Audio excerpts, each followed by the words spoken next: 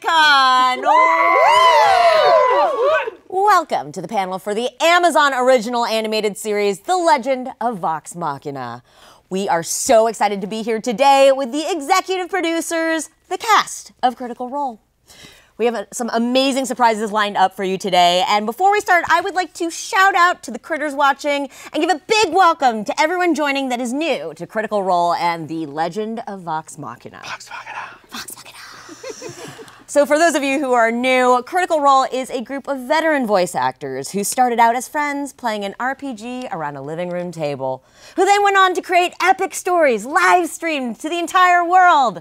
That gang launched a crowdfunding campaign for an animated special based on the characters and adventures of their first live stream campaign. And thanks to you, it became the most funded film and video project in Kickstarter history. Yeah, give it up. And now we get a whole 2 seasons produced by Amazon Studios. Okay, so now that you are up to speed, let's introduce them, the cast of Critical Role. They're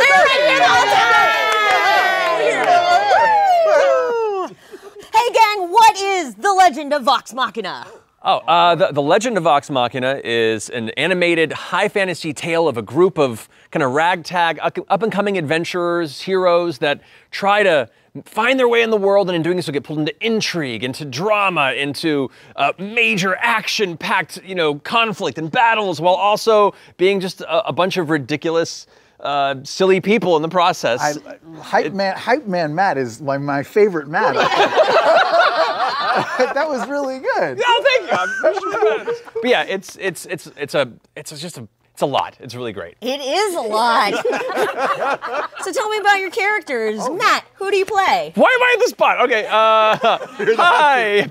Apparently it starts with me. Hi, I'm Matthew Mercer. I voice Silas Briarwood, this pale fellow over here who is an antagonistic force throughout the campaign of season 1. And he, as well as many other characters throughout Exandria. I'm scattered everywhere. Woo! That is everywhere! You did so good, Matt. Thank you. Thank you. Panel Yeah, Travis. over. My turn? Now. Here we go. Hello, my name is Travis Willingham. I play Grog Strongjaw. He is a ragey half-giant with a heart of gold, but he's not so quick upstairs. No, he's not. He's not, but he loves shiny on things. truth. He is of a big heart. Big heart in that boy. We Samuel. love a himbo. I know, thank you. What about you? Hi, on The Legend of Vox Machina, the show that we're talking about, I play Scanlan Short. Oh, my name's Sam Riegel. Oh my God. I play Scanlan Shorthalt, this lovable. Other side. Yeah. Okay, like this. He is a musical, magical maestro of mischief. He is he's a little raunchy. He's a little dirty. He's a little nasty. Most of all, he's just little. He's just a little guy. We love a nasty little man. Yep. How about you, Marisha? We made it through 3. Let's go 4. Yeah, 4 for 4. Here we go. I'm not going to mess this up. It can't be done. My name is Marisha Ray, and I play Keyleth. She's over there. Of the Arashari, who's an awkward but adorable, lovable wielder of nature magic, and she's just trying to find her place in the world, you know? Yeah. Nicely done. Thank you. Okay, maybe not that good. Jeez, yeah, set me up for failure. Hi there. My name is Liam O'Brien, and I play Vaxil Don. I am our rakish and charming B&E expert, breaking entry. And I'm one half of this show's Wonder Twins set, which is paired up with this lovely actress right here.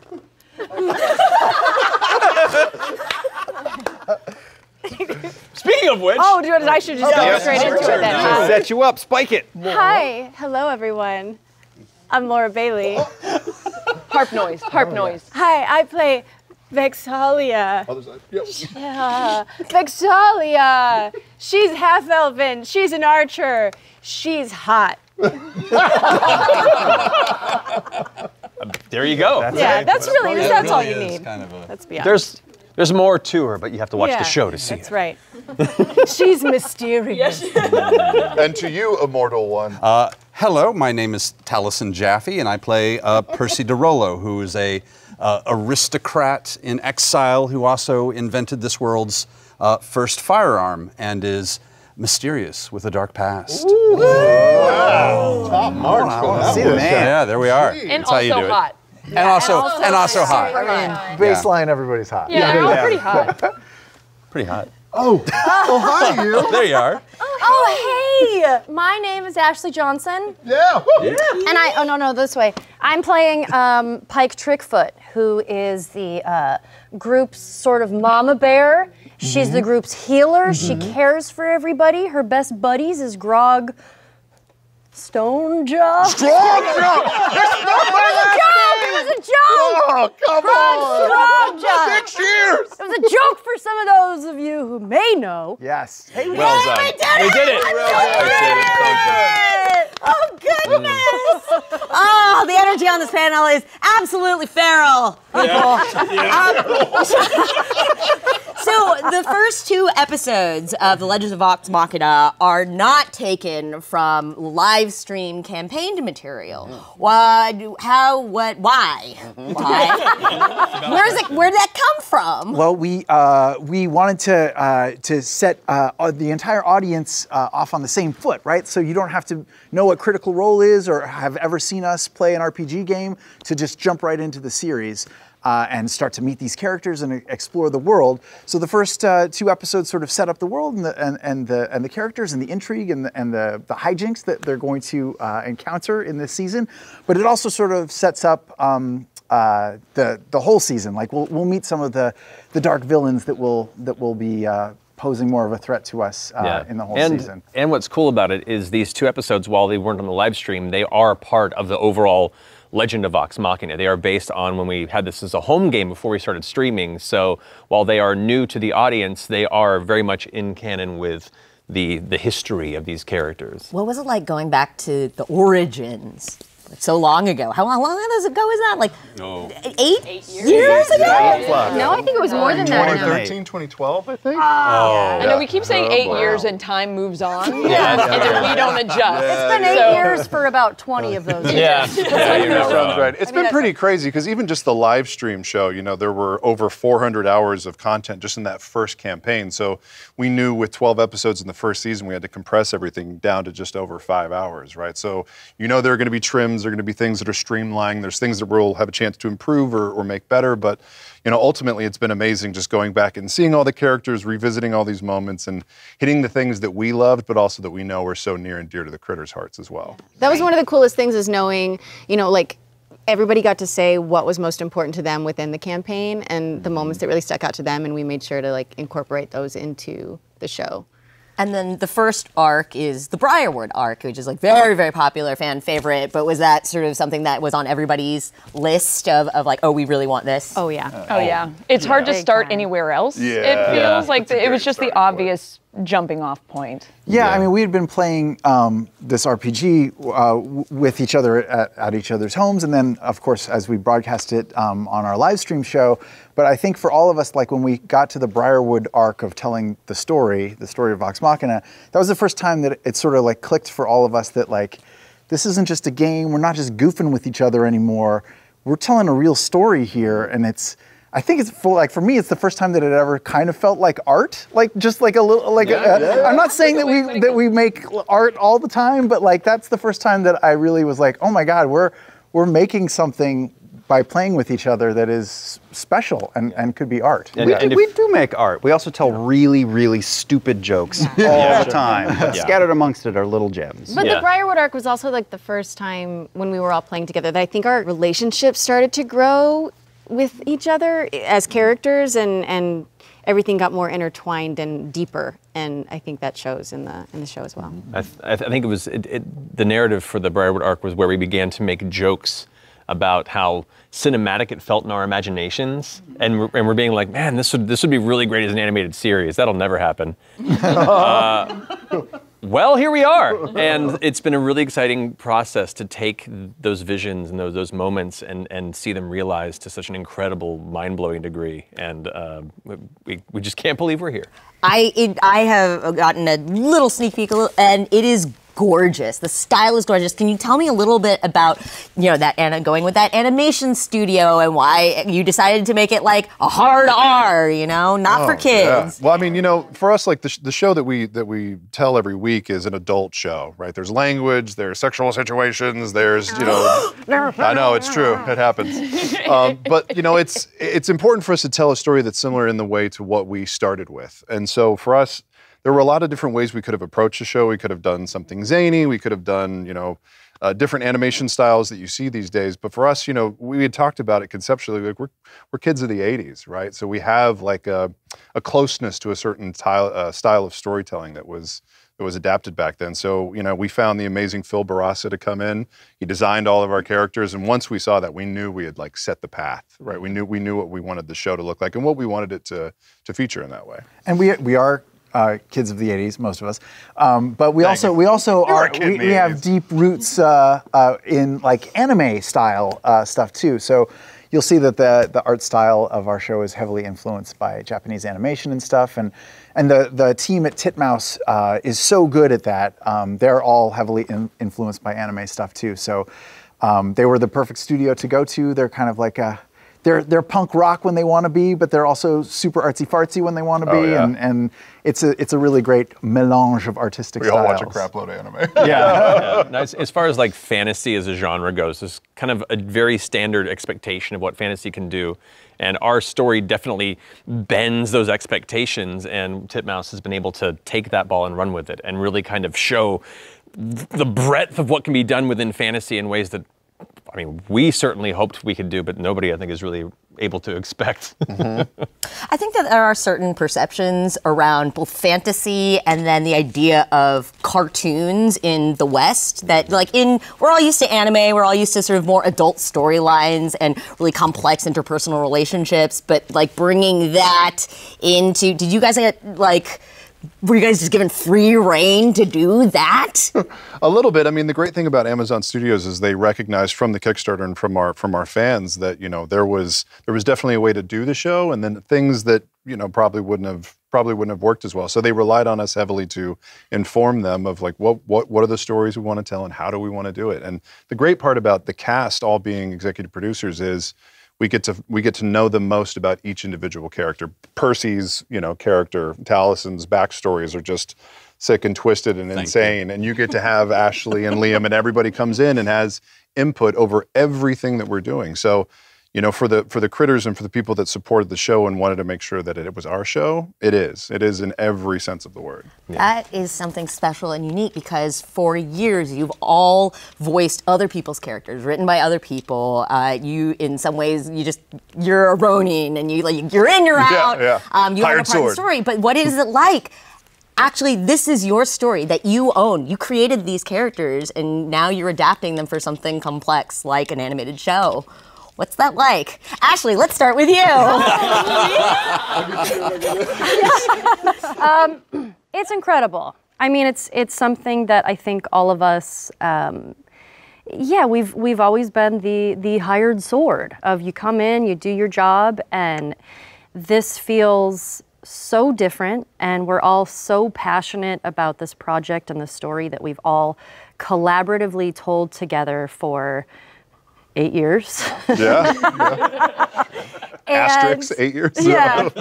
But it's really special. It's none of us at any point in this process have taken it for granted. And every day we're like, I can't believe this is happening.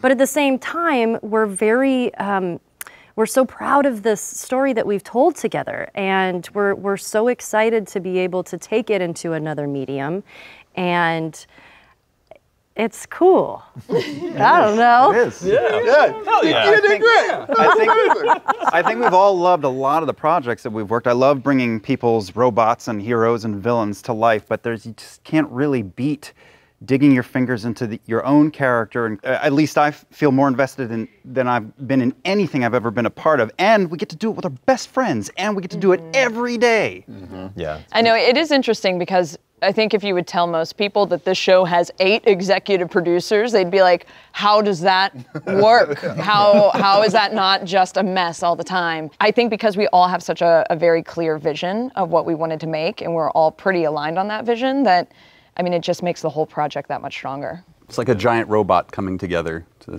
fight it off. And we got to work with the best in the industry. Like we have Brandon Auman as our showrunner.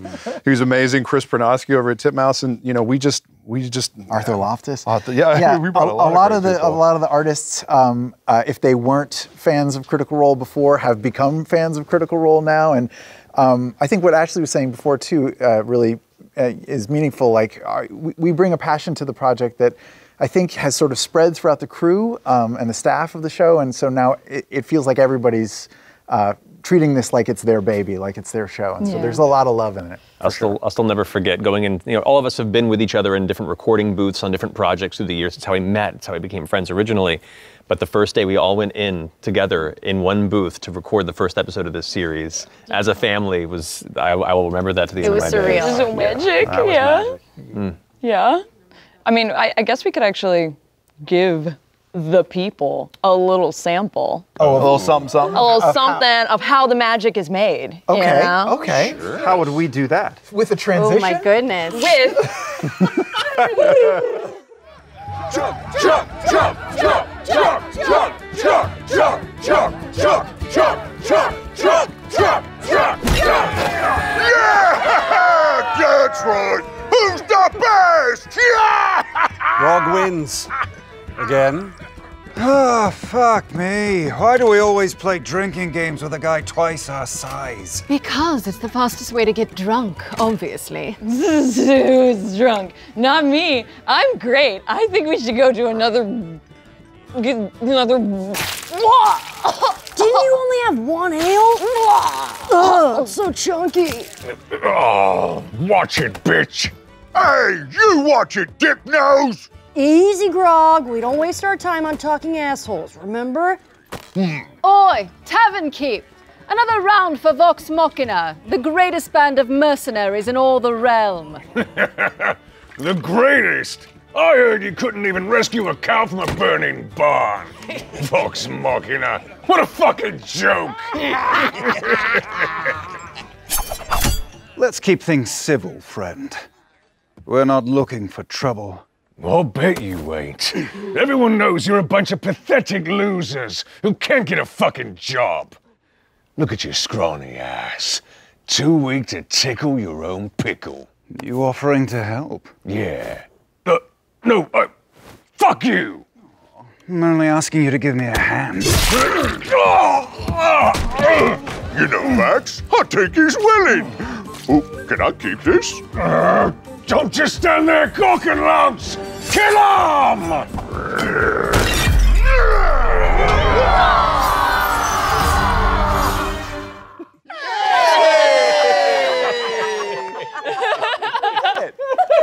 That was fun. Hey, might I ask a question, Erica? Yeah. Sam. Why was the clip selected? Why did it not have my character Scanlan in it at all? Oh, don't you worry, Sam. I got you. Oh, really? That's right. Okay. Roll it. Yeah, there you go. Hey. Awesome. All right, that's about all. That's, I think, all that the audience could stomach of him. So yeah, that's good. That's good. Fair. A solid Fair. second. Yeah, that's like an offer. Just like Scanlan. It's so great. There is even dubbing. You guys are great at dubbing, by the way. Isn't that going into voiceover? Yeah. You can. I bet you can have a lot of really good impressions. Oh boy. That's cruel. That's so inside baseball.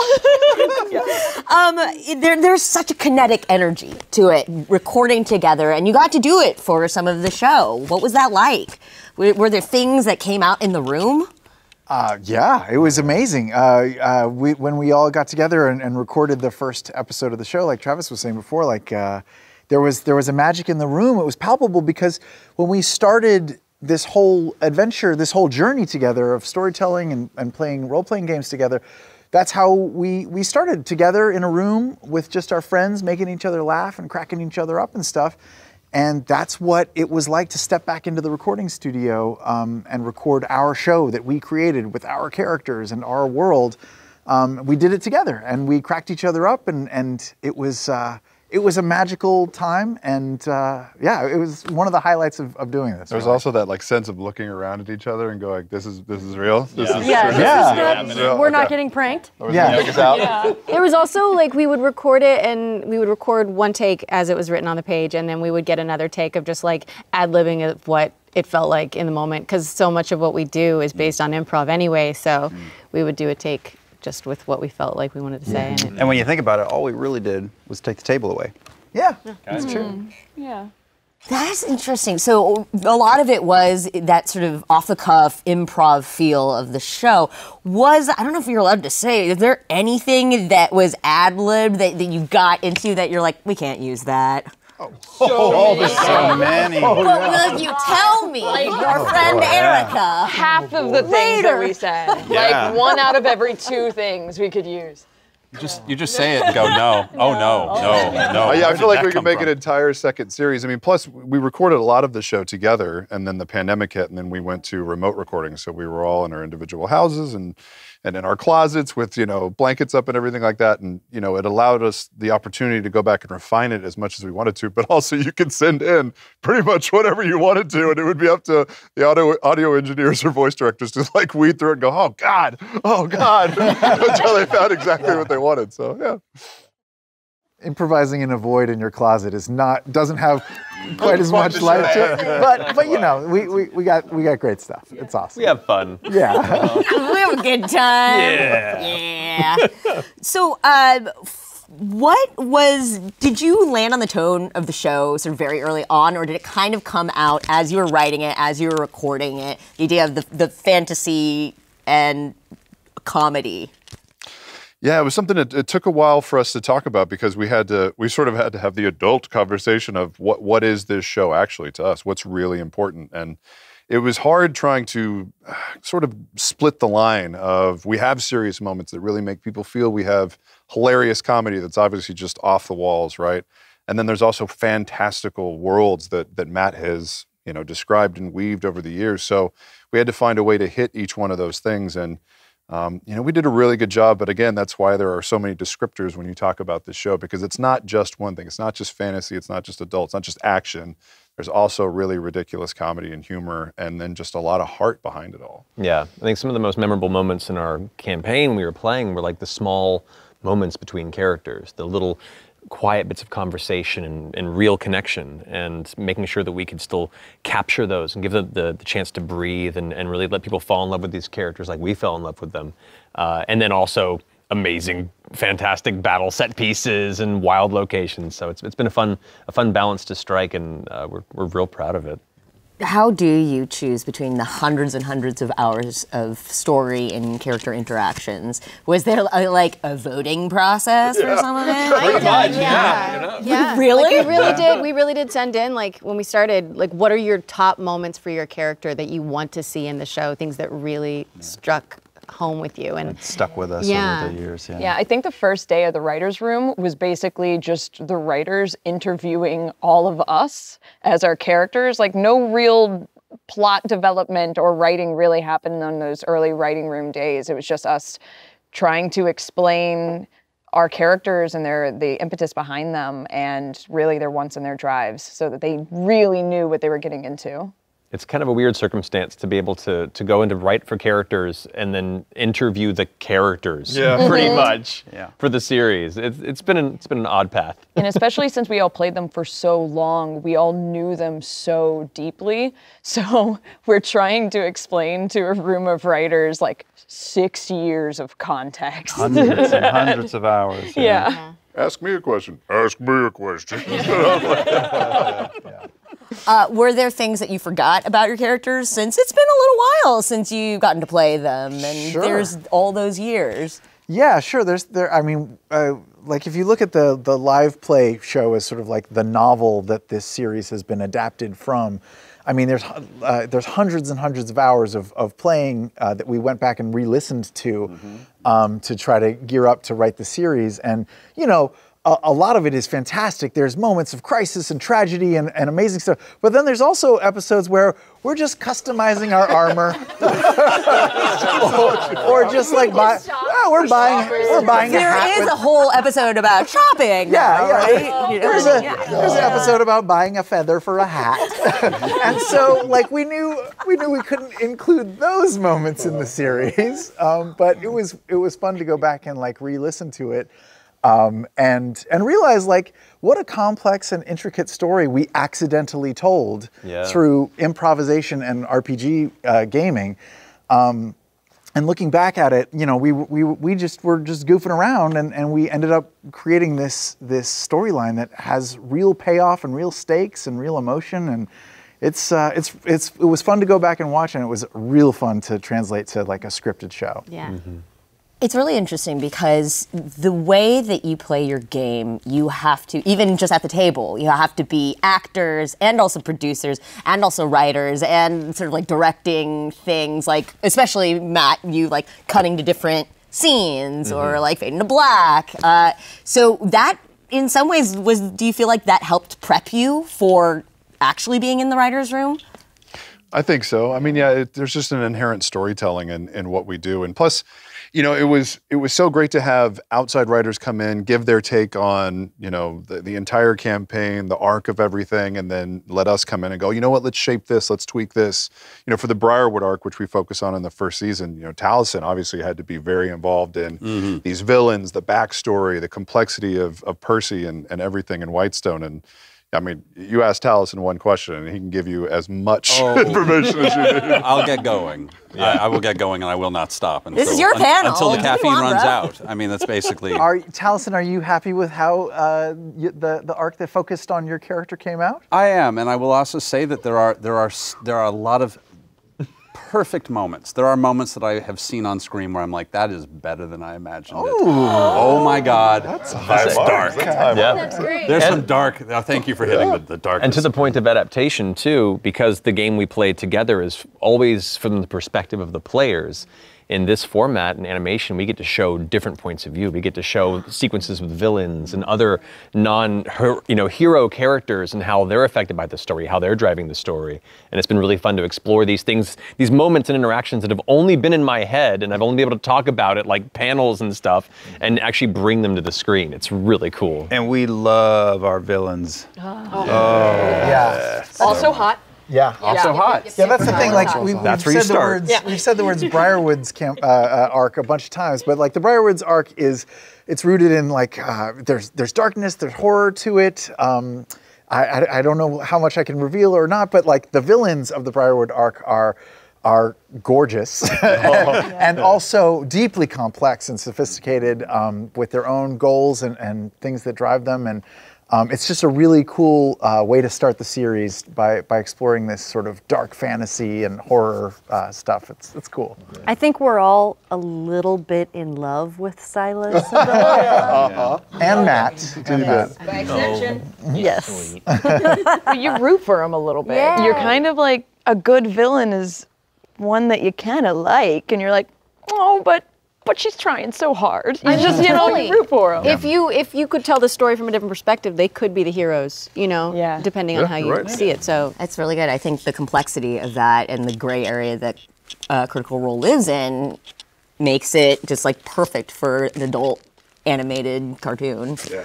We're gonna have to wrap it up What? here soon. No. That's right. I can tell you when to The stop people of talking New York now. don't want us to leave. The virtual people want us to keep going. The people do want you to keep going, but we do. All good things come to an end. Very true. Yes. Very So true. Damn it, you can't argue I that. just have to say, as like having seen you all build this from the ground up 8 years ago, it is incredible. You have literally changed the world. You've gotten together with these people that you love, and you've told incredible stories and changed people's lives, mine included. So honored to be here. Don't make us cry with you here. guys today. And I'm so excited for the world to see the Legend of Vox Machina. So one more time, let's give it up for Matt Mercer! Travis Willingham! Oh, we're doing this. Sam Riegel! Yes, it's me. It's me. I did it. Marissa Ray! Liam O'Brien! Laura Bailey! Taliesin Jaffe! And Ashley Johnson! Thank you so much for joining me, everybody. Any final goodbyes? Anything? We do actually have one cool little thing to drop here at the end of the panel for all the fantastic people who came to join us for this. You know what? Let's just go ahead and roll the tape.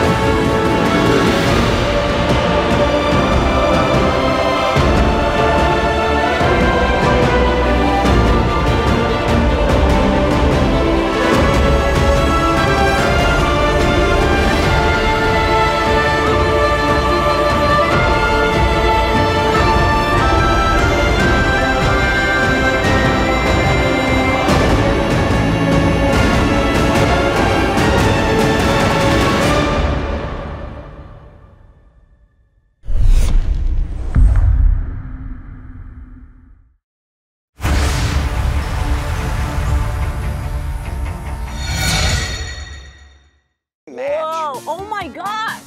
I see the See you later. We have to try everything right. Hello. This and later. I don't care about the show. I just want a good blooper reel. I want to learn science. You guys are gonna make me look like I'm in the show, right? You're gonna put in the effects. Replace the green. I don't want to look like an asshole here. Sorry.